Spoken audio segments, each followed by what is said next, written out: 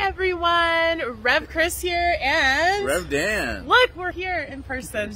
Wow. So this week, it was really interesting. Rev Dan and I went to breakfast this morning, and we were talking about the process of eating. Really? Yes.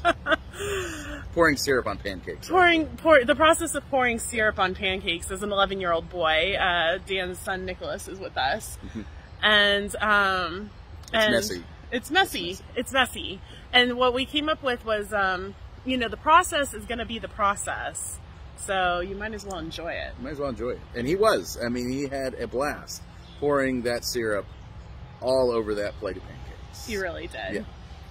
So that really got me thinking about all of the areas in my life where I resist, and we talked about resistance this past week, where I resist the process, or I wish that the process was something different, that it wasn't.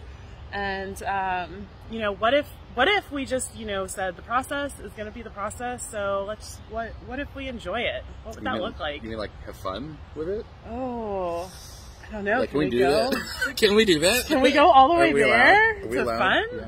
Yeah, maybe we can. What would that be like? It'd probably be messy. It might be a little messy. It might be a little messy. But it could also be really good. Yeah. Like, what if we just commit to enjoying the process? Sounds like it might even be freeing. Ooh. I'm good with free. Good with fun.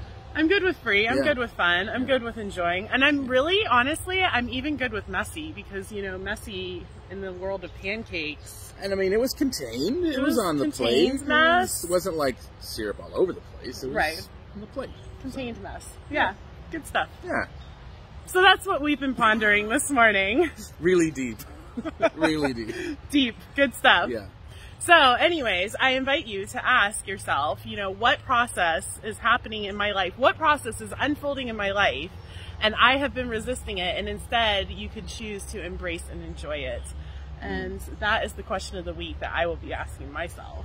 Yeah. Yep. So I love you all.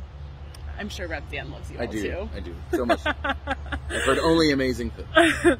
And I will see y'all on Sunday. Bye.